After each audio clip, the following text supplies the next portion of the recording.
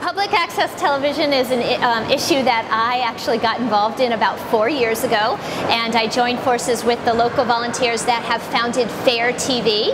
And as many people in Fairfield now know, Fair TV is our local public access station. So you get to watch the Board of Ed, the Board of Finance, the RTM at work because Fair TV is there to serve you. And they're using your money.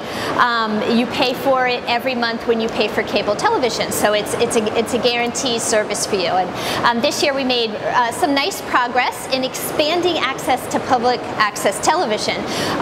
There was some controversy on that fee money that we all pay and how it could be used, and we got a very small but important piece of legislation through the House and the Senate that will guarantee that the money that all of us pay every month to support public access television is supporting public access television, that we are using it for what it's intended for. And so I'm really proud to continue this work. It's been a 4-year journey, and I think Fairfielders in particular have really enjoyed the opportunity to finally see their local government at work on channel 78 or 79.